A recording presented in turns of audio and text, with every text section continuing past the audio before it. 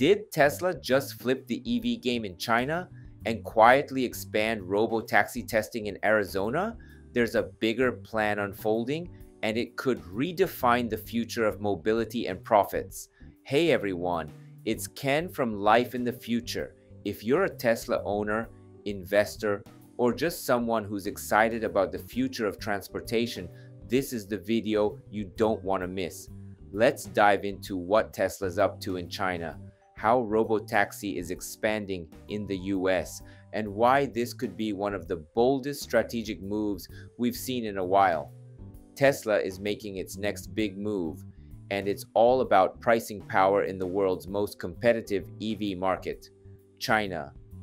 Recent reports reveal that Tesla is developing new simplified versions of the Model 3 and Model Y, tailored for the Chinese market. Internally, they're known as the D50 and E41.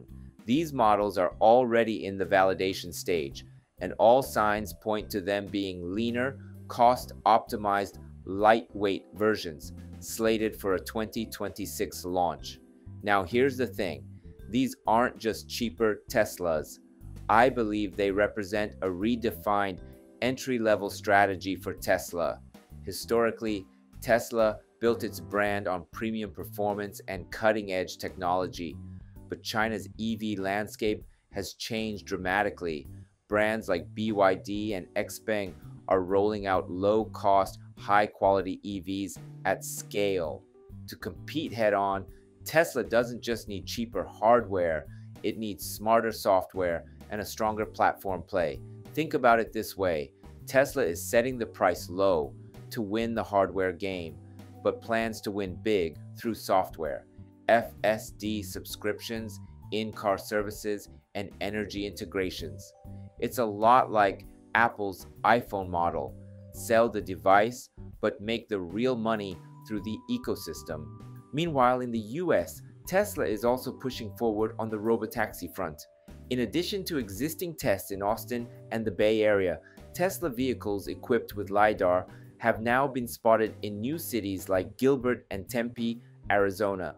That's significant. Let's be clear, this doesn't mean Tesla is switching to LiDAR for autonomy. Elon Musk has repeatedly said LiDAR is just a crutch, a research tool. Tesla has used LiDAR in early test phases before, mainly to cross-check FSD accuracy and validate mapping, but what really matters here is the location of these tests. New regions are being added to the Robotaxi map. Elon once said he wants half of the US population to be covered by Robotaxi service zones. He wasn't talking about physical maps, he was talking about markets. In other words, Tesla is strategically testing in areas where future FSD-enabled rideshare services could become a major revenue stream. This is about building the foundation for a completely new business model. Now let's connect some dots. Internally, Tesla had two major projects, NV91, rumored to be the $25,000 EV, and NV93, aka Cybercab, a fully autonomous vehicle with no steering wheel or pedals. Both projects were reportedly paused, but now there are hints that they're back in motion. The D50 and E41 could be Tesla's way of using existing platforms to test NV91-like affordability while still laying the groundwork for NV93 level autonomy. If you're a Tesla investor, here's the exciting part. Yes, selling low-cost EVs may hurt margins at first, but if those cars can operate as robotaxis or run FSD software, each vehicle transforms into a revenue-generating asset. Over time, that car doesn't just pay for itself, it earns back multiple times its cost.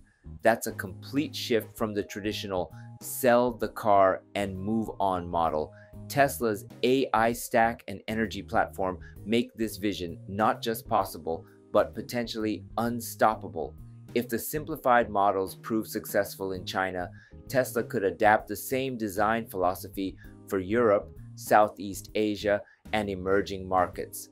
And at the same time, the Robotaxi network expands across the US, Tesla isn't just selling cars, it's redefining revenue and rebuilding transportation itself.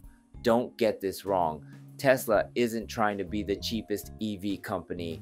It's trying to be the smartest. It's about generating recurring, software-driven, and location-optimized income streams. And it's leveraging every advantage, from FSD to battery storage, to make that happen. We're entering a world where your car could drive itself, earn income, and upgrade over time, all through software, and Tesla is positioning itself right at the center of that future. Before we wrap up, quick stock check. Tesla is currently trading at $432, down a little today, but with this strategic pivot, the long-term upside may be bigger than most people realize. Alright, that's it for today's update. If you found this breakdown helpful, please hit the like button. It really helps this channel reach more Tesla fans around the world. And if you want to stay in the loop on everything Tesla, from Robotaxi rollouts to stock analysis, make sure to subscribe. I'm here every day, bringing you in-depth insights you won't find anywhere else. Thanks again for watching, and as always, enjoy life with Tesla. Before we wrap up, let me take a moment to introduce myself. I drive a Tesla Model Y, and at home, I've installed a Tesla Powerwall, so I actually charge my car with solar energy. I truly believe Tesla is shaping the future, and that's why I share the latest news and insights here on this channel. I'm from Japan, but I want to connect with Tesla fans all around the world. That's why I also create an English version of my videos. YouTube now lets you switch the audio into your own language, so you can enjoy it in whatever language you prefer.